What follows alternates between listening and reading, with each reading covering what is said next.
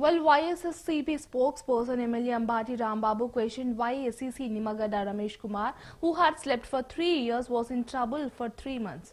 It is flagged that they are looking to hold elections with pro-Chandrababu officials. Why Panchayat elections were not held in 2018? Why did EC fail in conducting elections for 3 years when Chandrababu was in power? Where did this legal battle go? He asked a barrage questions.